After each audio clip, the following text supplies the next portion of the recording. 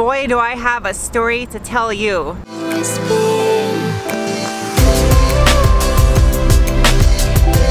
You saw in my last video I left off where I was working on the MR2 trying to figure out why I had no power going to my fuel pump or fuel pump relay, which was keeping the car from starting and running. I'm pretty sure I found the problem. That is continuity to ground where I should have power for the fuel pump circuit. I just got back from the airport for dropping off Junkyard Dave, and if you don't know who Junkyard Dave is, he's another automotive YouTuber. So he flew down here to help out with the MR2 to try to help troubleshoot this electrical problem with me, and now I'm gonna stitch in the past 2 days of electrical troubleshooting that Dave and I did on this car. First plan of attack, what we're gonna do is run power to the fuel pump and then a ground, and we're gonna see if we can jump the fuel pump. The fuel pump is unplugged right now, and Dave just hooked up a wire to a 12-volt source. And you can hear in the background, the fuel pump is running. Hold on to your tater tots.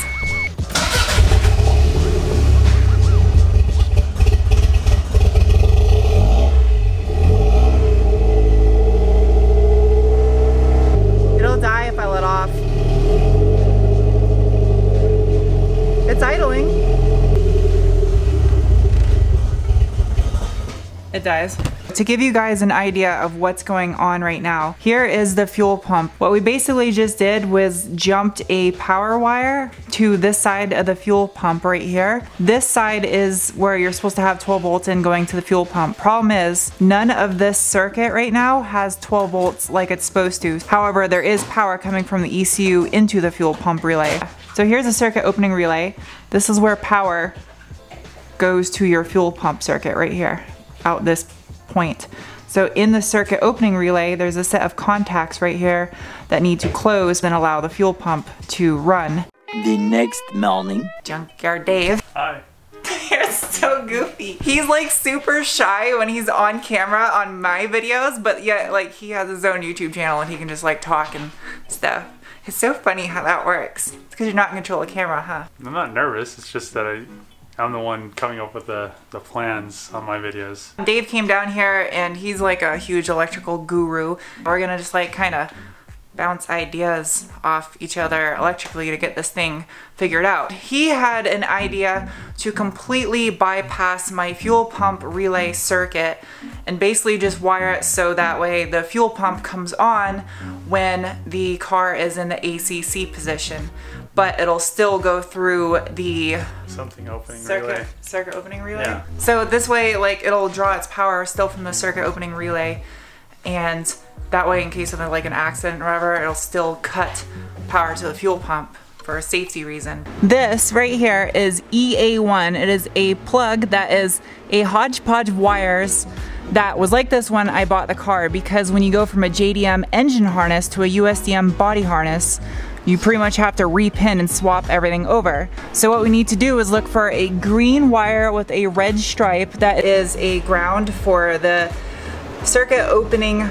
relay. Ground's a contact, so it closes the circuit opening relay on the fuel pump side to give power to that blue block wire that goes to the fuel pump relay. If you don't have that ground, then that doesn't close, so it never gets power to the fuel pump relay. Right here, green wire with the red stripe, EA1 plug. And across from the plug would be this red wire for black stripe that is cut. This needs to go to the ECU, which it is not. His thought process is like, if it's not needed to make the car function, just get rid of it. And I'm like, I want things to be as close to factory, and he's like, nah, just delete that. But it kind of helps, I think, like bouncing ideas off each other when it comes to troubleshooting, because we think completely different when it comes to this stuff.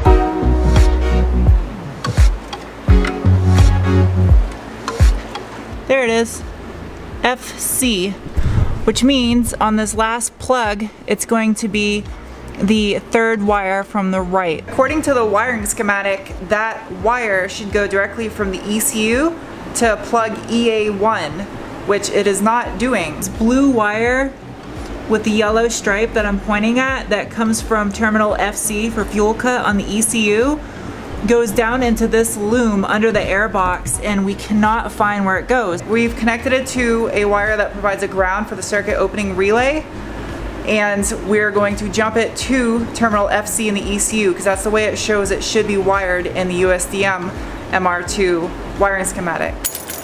Here goes nothing.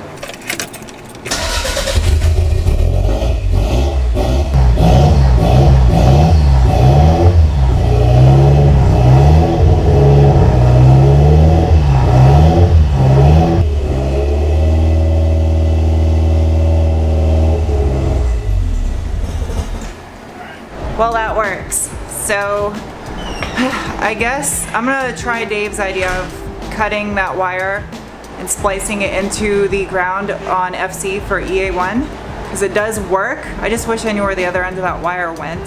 I wish I could just make this like factory, but there's no way to do that because we have a JDM engine and a USDM car. Soldering time. I'm gonna cut this wire from FC and splice it into EA1. Complete the circuit. I also just stuck my hand on my soldering iron and burnt the crap out of my finger.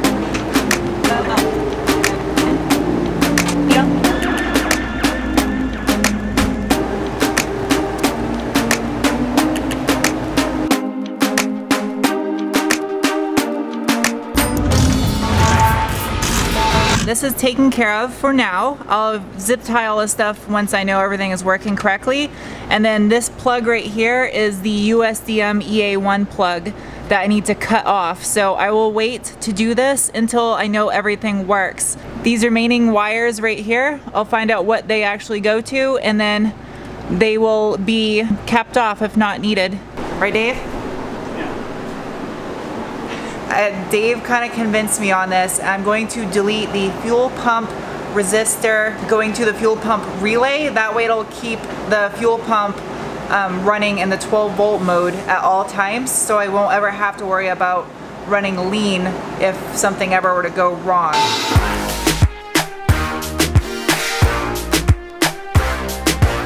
Looks a little bit cleaner in the engine bay now with that relay gone, and I got all the wire loom done back down in there. It's all nice and wrapped up and zip tied, so here goes nothing.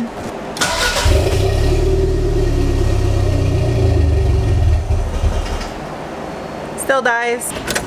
Well, that's awesome. That means that the fuel pump is good to go. I can hear it coming on as soon as I start the car. It's working as it's supposed to. The only thing that is changed now is the resistor is deleted, so the fuel pump will get full power all the time. It won't be like a low voltage mode and a high voltage mode. So that's good. That's fixed. So that means this car will run now if I keep it running. We just have to figure out this idle air control valve. So now that you guys are all caught up on where we're at on the MR2 this morning, right before I brought Dave to the airport, he had one more idea that he wanted to try, and that was to adjust the timing on the distributor. So what he did was he just loosened up the distributor, I hopped in the car, and I would start the car and he would just slowly move the distributor back and forth. But that didn't quite fix the problem. What did fix the problem though was this vacuum line right here. Now this is just a temporary fix, but the way this thing was set up when I first got the car was this was completely looped, bypassing the throttle body. So it was basically like a vacuum on either side of the throttle body, which was causing a weird vacuum issue. So we cut that line in half and I stuck these irrigation cap thingamabobbers for irrigation, like for your house, in the lines, and the car will actually idle. However, the air idle control valve on this car is still bad. It doesn't get 12 volts to it. However, the car still idles. But yeah, let's bleed this clutch.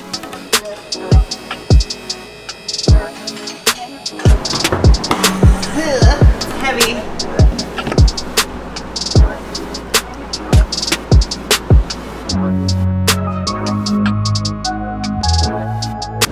It's all attached. I don't really like this fitting that it came with. It's really stupid. It tries to fit inside the bleeder screw, and the hose is too small to just slip over the end of it. They should have just included a larger diameter hose that would just slide over the end of your bleeder screw. That would have made way more sense. This can't be real life. It says allows one person to quickly and easily bleed air from brake lines. Scroll down a bit and it says Pump brake pedal slowly until brake pressure becomes hard. While holding down pedal, open bleeder screw.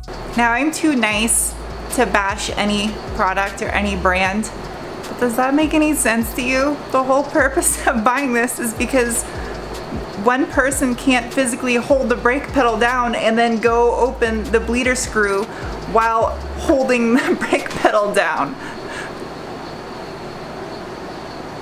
Anyone else catching this here? Oh my god, alright. What I did is disconnect the line going after the clutch reservoir, and I tried filling it with fluid to fill the line with fluid to help me bleed it, because there's no fluid in the entire line. It's all empty and it's just not bleeding. So I think what I'm gonna do is I'm gonna go to the auto parts store. I'm gonna buy a real brake bleeder, like one that creates vacuum on the system. So I will snap my other finger, because I can't snap my left hand, I don't know why. Snap my fingers and I'll have a brake bleeder. Blake breeder? Alright, I got a better brake bleeder. So let's try not to fail at this anymore. Time for round 2. I got it all hooked up behind me. Alright. So we have fluid flow.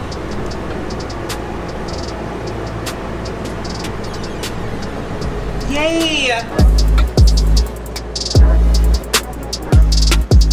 So it's nighttime now and I finally got the car bled. I have been bleeding the clutch on this car since like 1 o'clock in the afternoon, since I brought Dave to the airport, and I finally conceded and I went up the street and I asked my neighbor for help so he could push the clutch pedal while I was under the car opening the valve. So he came down with his daughter and he's been helping me, and dude, that was so hard to get that thing bled. It took forever, but it's finally bled and the car is now ready to drive. It's dark out though, so I'm gonna try to film this in the dark first drive at nighttime. All right, here it goes. You ready? You ready? Come here. Here it goes. Down it goes. I can't believe I'm driving the MR2 right now. First start. I'm driving the MR2. I can't believe this. I can't believe I'm driving this thing.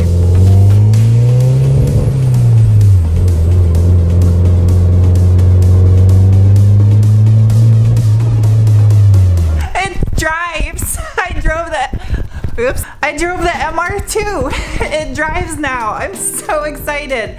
It brakes up at like, I don't know, 2,500, 3,000 RPM. So I need to fix that stuff to get this thing to run smoothly, and then get a boost controller for it also, because it's going to be running on just wastegate pressure, I believe, since I don't have a boost controller and it has the CT20B turbo. Also, my tachometer is way off. At like redline, it shows like 2,000 RPM. So my tach, like, it shows idle, and then as you rev it, it just like barely climbs to like 2 grand. It's like the formula, the math of it is off or something, I don't know. But yeah, it runs ish. I can drive it now. Oh my god, I'm so excited. Anyway, I hope you guys enjoyed this video. I'm gonna go start editing it right now so I can get this thing up in time for you guys. And yeah, next video on the MR2, we'll get the rest of these bugs hopefully worked out. I'll see you guys soon with another video. Bye.